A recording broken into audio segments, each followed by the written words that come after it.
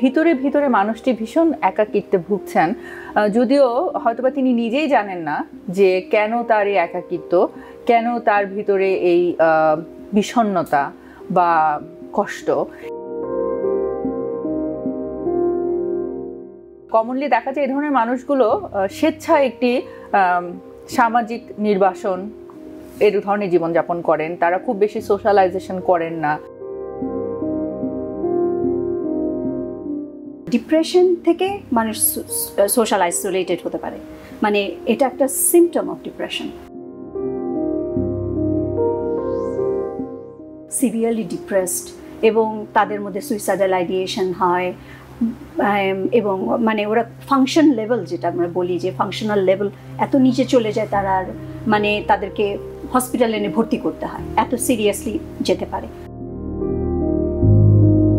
এখনকার সময়ে দেখা যাচ্ছে যে খুব কমন একটি সিচুয়েশন যে একজন মানুষ, তিনি ছেলে অথবা মেয়ে, তিনি হয়তো ব্যক্তি জীবনে অনেক বেশি সফল, তিনি একজন সফল বাবা অথবা মা, অথবা তিনি একজন সফল ব্যক্তিত্ব, তার প্রফেশনাল লাইফেও তিনি ভীষণভাবে সফল, এবং বাইরে থেকে আমরা যখন দেখছি আসলে আমরা মনে করছি যে তিনি আমাদের অনেকেরই আদর্শ, কিন্তু ভিতরে ভিতরে মানুষটি ভীষণ একাকিত্বে ভুগছেন, যদিও হয়তোবা তিনি নিজেই জানেন না যে কেন তার এই একাকিত্ব, কেন তার ভিতরে এই বিষণ্ণতা বা কষ্ট। এবং খুব কমনলি দেখা যায় এই ধরনের মানুষগুলো স্বেচ্ছায় একটি সামাজিক নির্বাসন এর ধরনের জীবনযাপন করেন। তারা খুব বেশি সোশ্যালাইজেশন করেন না, তাদের খুব বেশি সত্যিকার অর্থে ওরকম কোনো বন্ধুবান্ধব বা কাছের মানুষ থাকে না। তো সেই পর্যায়ে আপনার কাছে জানতে চাইবো যে একজন বিশেষজ্ঞ চিকিৎসক হিসেবে, একজন সাইকিয়াট্রিস্ট হিসাবে আপনি এই ধরনের সিচুয়েশন কতটা এক্সপেরিয়েন্স করছেন, আপনার ব্যক্তি অভিজ্ঞতাগুলো কি, এবং আপনি সেই পর্যায় থেকে এই ধরনের পেশেন্টদের জন্য কিভাবে করে সাহায্যের হাত বাড়িয়ে দিচ্ছেন? এই যে বললে যে সোশ্যাল আইসোলেশন অথবা সোশ্যাল উইথড্রল এবং ডিপ্রেশন, এই দুটা কিন্তু দুই দিকেই, মানে দুই ধার আলাদা একটা অস্ত্র। ডিপ্রেশন থেকে মানুষ সোশ্যাল আইসোলেটেড হতে পারে, মানে এটা একটা সিমটম অফ ডিপ্রেশন। আবার যারা socially they don't feel comfortable or they have some certain issues in socialization, ওরাও পরবর্তীতে ওরা ডিপ্রেসড হয়ে যায়। সো এটা কিন্তু দুই দিক দিয়ে যায়। তো প্রথমে আগে বুঝতে হবে যে কেউ যখন, আমি সোশ্যাল আইসোলেশন আগে একটু ফোকাস করি, যদি কেউ সোশ্যালি হঠাৎ মানে আইসোলেটেড থাকে, তাহলে আগে চিন্তা করা উচিত যে এটা কি নতুন জিনিস নাকি এই মানুষটা এরকমই।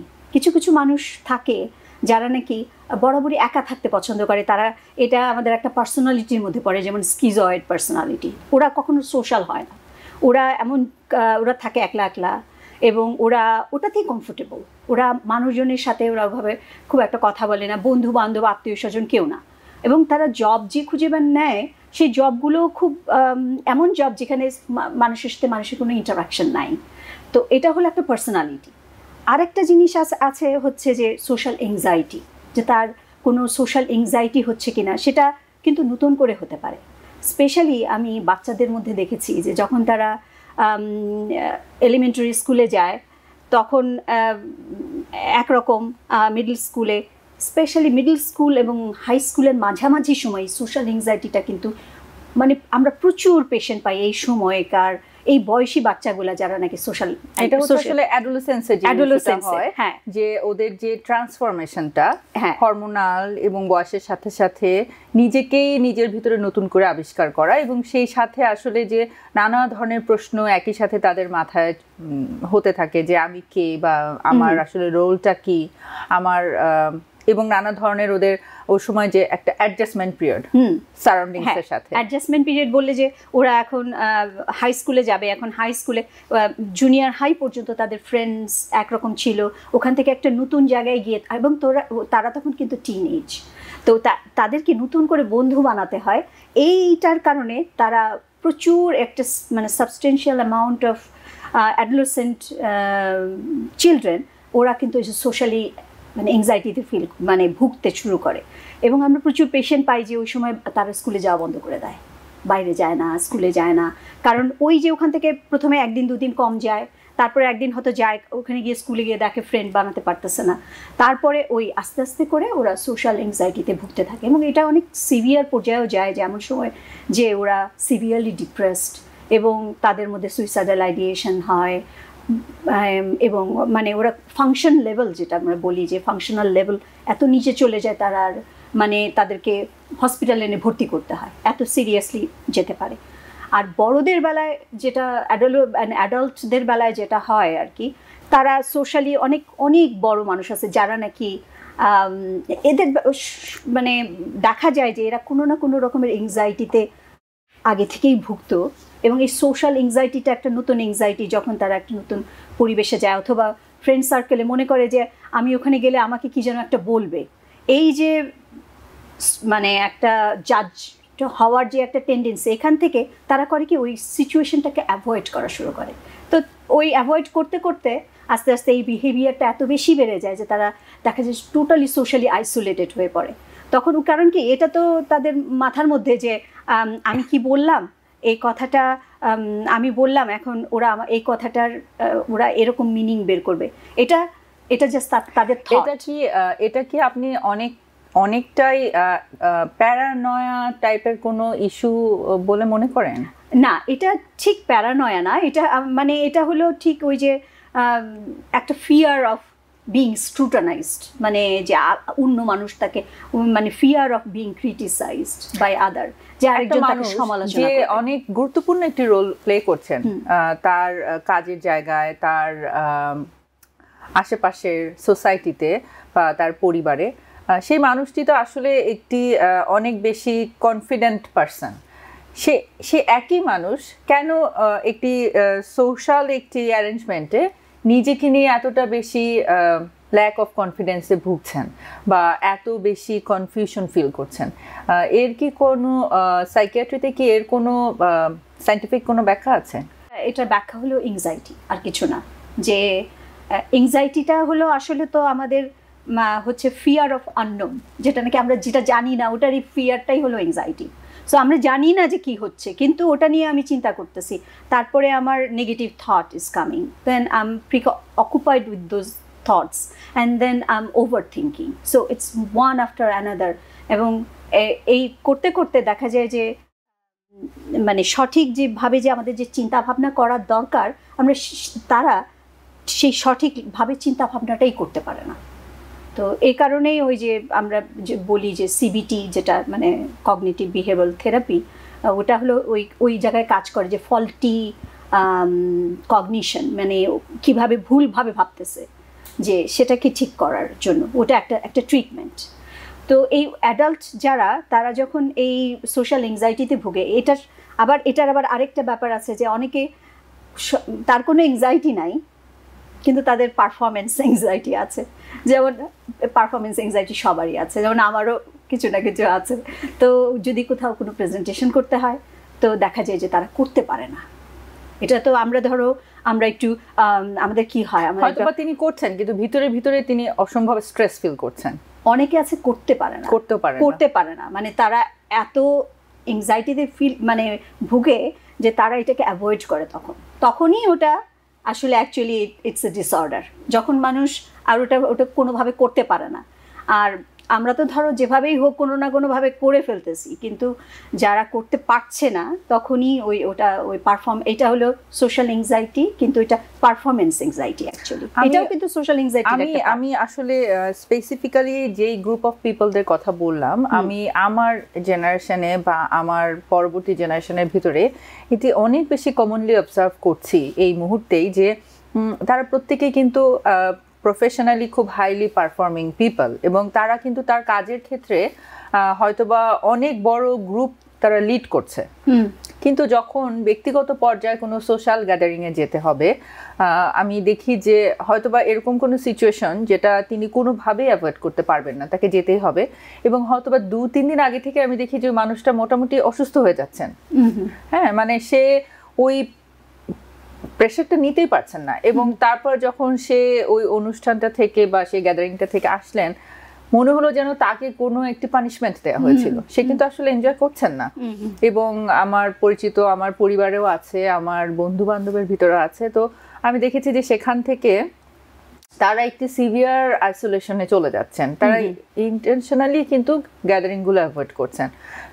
সেটা স্মল গ্রুপ হতে পারে, বিগ গ্রুপ হতে পারে, কিন্তু অ্যাট দ্য সেম টাইম তারা কিন্তু খুব চাচ্ছেন মানুষের ভিতরে যেতে। আমার সাথে কিন্তু শেয়ার করেন যে তিনি অসম্ভব লোনলি ফিল করেন, হ্যাঁ, একাকিত্বে ভুগেন, এবং তিনি খুব চান মানুষের ভিতরে যেতে, মানুষের সাথে মিশতে।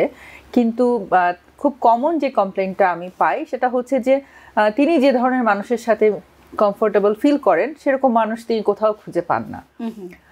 তো আমি অনেক সময় এটা বলবার চেষ্টা করি যে আসলে কেউই তো আর এক্স্যাক্ট আরেকটা মানুষের মতো হবে না, আমার মতো হুবহু তো কেউ হবে না, কিন্তু সেই কম বেশি মিল অথবা অমিল সবকিছু সহই কিন্তু আমরা সবাই সমাজের ভিতরে একটি অংশ হিসাবে আমরা একসাথে সবাই থাকি। তো সেখান থেকে কিন্তু আসলে আমাকে অনেক বেশি ওপেন হতে হবে, আমাকে রিসিপটিভ হতে হবে।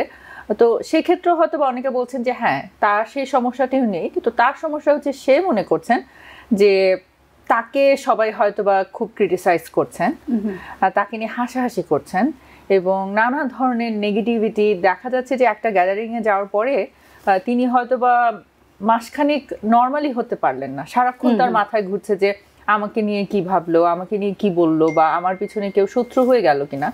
তো এই সিচুয়েশনটিকে আপনি কিভাবে ব্যাখ্যা করেন, এবং আসলে এই ধরনের পেশেন্টদের জন্য আপনার অ্যাডভাইসগুলো বা ট্রিটমেন্টগুলো কি? তুমি যে যাদের কথা বললে, এরকম আমার মনে হয় যে আমাদের সমাজে আমরা যদি আশপাশ দিয়ে তাকাই তাহলে অনেকেই এরকম আছে। কেউ যদি তার কমফোর্ট লেভেল, সে যদি বলে যে আমি এরকম গ্যাদারিং পছন্দ করি এবং সেখানে সে ভালো নর্মাল, কিন্তু ধরো তাকে একটা অন্য আরেকটা জায়গায় নিয়ে যাওয়া হলো যেখানে নাকি তার মনের মতো লোকজন কিংবা তার পছন্দের লোকজন নেই, এবং সেখানে সে এংজাইটি ফিল করছে, তাহলে কিন্তু এটাকে সোশ্যাল এংজাইটি বলা যাবে না। সোশ্যাল এংজাইটি মানে যে কোনো সোশ্যাল ওকেশন, হ্যাঁ, তো যে কোনো সোশ্যাল ওকেশনেই তারা এংজাইটি ফিল করবে, বাইরের মানুষের মধ্যে এংজাইটি ফিল করবে, তারা বাইরে বাথরুম ইউজ করতে পারে না, তারা বাইরে বসে খেতে পারে না, তারা আমি বলতে চাচ্ছি তাদের ডিস্ট্রেস লেভেলটা এইখানে। হ্যাঁ, আর তুমি যাদের কথা বলছো যে তারা আনকমফোর্টেবল ফিল করছে কিংবা তারা খুশি না, তারা হয়তো রাগ যে আমাকে এখানে যেতে হলো কেন, না, বেশিরভাগ সময় দেখা যাচ্ছে যে তারা প্যারানয়া হয়ে যাচ্ছে। সে অনুষ্ঠানের পরে হয়তো বা 1 মাস সে চিন্তাই করছে যে তাকে নিয়ে কেউ কিছু বললো কিনা, বা তিনি ভাবছেন যে আসলে তাকে নিয়ে অনেকে অনেক কিছু বলেছে বা হেসেছে বা তাকে ক্রিটিসাইজ করেছে, তাকে ছোট করেছে, এরকম। এবং যখন আমি জিজ্ঞেস করছি যে আসলে কোনো স্পেসিফিক কেউ কোনো কিছু নির্দিষ্ট তাকে বলেছে, তিনি শুনেছেন কিনা, বা তখন কিন্তু তিনি বলছেন যে না, কিন্তু তিনি জানেন বা তিনি ভাবছেন। এটা কিন্তু সম্পূর্ণ তার নিজের চিন্তা, তার মাথার ভিতরে হচ্ছে।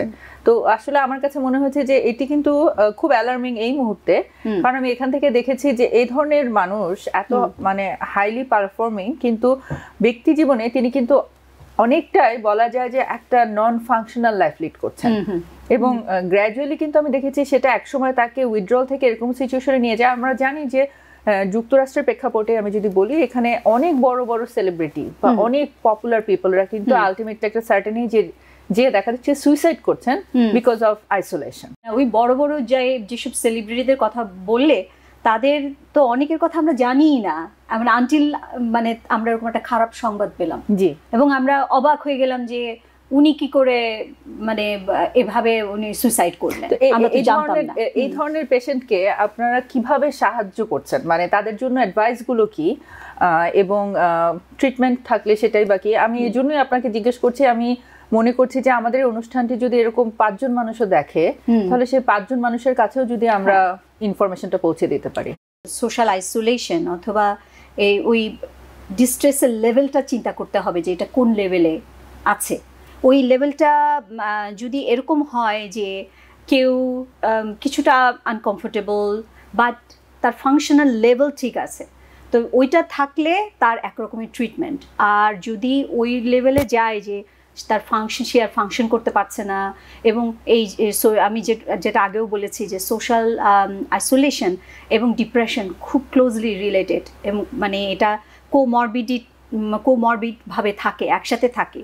কারণ ওরা আলাদা থাকতে থাকতে ওই নেগেটিভ থটস, দেন ডিপ্রেশন, স্যাড ফিল করে, ডিপ্রেসড হয়ে যায়, এবং তখন ওই ডিপ্রেশনের যদি বেশি হয় তখন ওই সুইসাইডাল টেন্ডেন্সি কিংবা আইডিয়েশন এগুলো তখন থাকে আর কি। তো ওই ফাংশনাল লেভেলের কথা চিন্তা করে তার ট্রিটমেন্ট করাতে হবে। যেমন যদি কেউ তার সোশ্যাল আইসোলেশন অল্প থাকে তারা থেরাপি নিতে পারে, যদি সেরকম একটু বেশি হয় তাহলে তখন তার দেখা যায় যে তার ডিপ্রেশন আছে সাথে, এংজাইটি আছে সাথে, তখন তার ওই যে মেডিকেশন নিতে হবে। আর কেউ যদি সুইসাইডাল কোনো আইডিয়েশন কিংবা কোনো রকমের স্টেটমেন্ট কিংবা কোনো রকমের বিহেভিয়ার যদি শো করে তাহলে তাকে অবশ্যই হয় হসপিটালাইজ করতে হবে ডিপেন্ডিং অন সিভিয়ারিটি, অথবা অ্যাটলিস্ট ইমার্জেন্সি রুমে নিয়ে যেতে হবে। অসংখ্য ধন্যবাদ। সুপ্রিয় দর্শক, আমরা আজকের অনুষ্ঠানে খুব সহজ করে যে আলোচনাটি করছি, এই আমাদের উদ্দেশ্য একটি, সেটি হচ্ছে যে প্রত্যেকটি স্তরের মানুষের কাছে এই ইনফরমেশনটি বা এই মেসেজটি পৌঁছে দেয়া যে আমাদের আশেপাশে পরিচিত যে কোনো মানুষই তিনি বিষণ্ণতায় ভুগছেন বা লোনলিনেসে ভুগছেন, আইসোলেশনে ভুগছেন, আপনার পরিবারের ব্যক্তি, আপনার বন্ধু, হয়তোবা আপনার খুবই কাছের মানুষ, তিনি মানুষের ভিতরে যেতে চাচ্ছেন না। সেই মুহূর্তেই কিন্তু আমাদেরকে সতর্ক হতে হবে, আমাদেরকে বুঝে নিতে হবে যে মানুষটির ভিতরে কোথাও কোনোভাবে কোনো বিষণ্ণতা কাজ করছে, এবং সেখান থেকে আমাকে সচেতন হতে হবে ব্যক্তি পর্যায় থেকে। তার সাথে যে আমার একটি বন্ধুত্ব বা একটি কাছের সম্পর্ক, সেই অবস্থান থেকে তার সাথে কথা বলবার চেষ্টা করা যে তাকে কোনোভাবে আমি একটি সাহায্যের হাত বাড়িয়ে দিতে চাচ্ছি। অবশ্যই তিনি যেন কোনোভাবে অফেন্ডেড ফিল না করেন, সেভাবে করে আমাদেরকে কথাটি বলতে হবে। কিন্তু আমাদেরকে কথাটি বলতে হবে এবং আমাদেরকে চেষ্টা করতে হবে যে তাকে একজন সাইকিয়াট্রিস্টের কাছে নিয়ে যেতে। শুরুতে সে খুব অল্প পর্যায়ের অ্যাংজাইটি ডিসঅর্ডারের যে মেডিকেশনগুলো অথবা ডিপ্রেশনের যে মেডিকেশনগুলো, এগুলো ট্রাই করতে পারেন, অথবা তার ডায়াগনোসিস অনুযায়ী যেটা দরকার সেই ধরনের ওই মেডিকেশন তিনি ট্রাই করতে পারেন, থেরাপিস্টের কাছে যেতে পারেন। এবং একই সাথে দরকার হলে তাকে কিন্তু বিভিন্ন ধরনের, আমরা জানি এই ধরনের সিচুয়েশনের জন্য কিন্তু বিভিন্ন ধরনের গ্রুপ থেরাপিও আছে, পিয়ার গ্রুপ সাপোর্টও আছে, সেই ধরনের গ্রুপগুলোতেও কিন্তু উনি ইনক্লুড হতে পারেন। Because people sneeze. Because not everyone washes their hands. Because kids touch a lot of things. Set a date to get your COVID shot and RSV if eligible.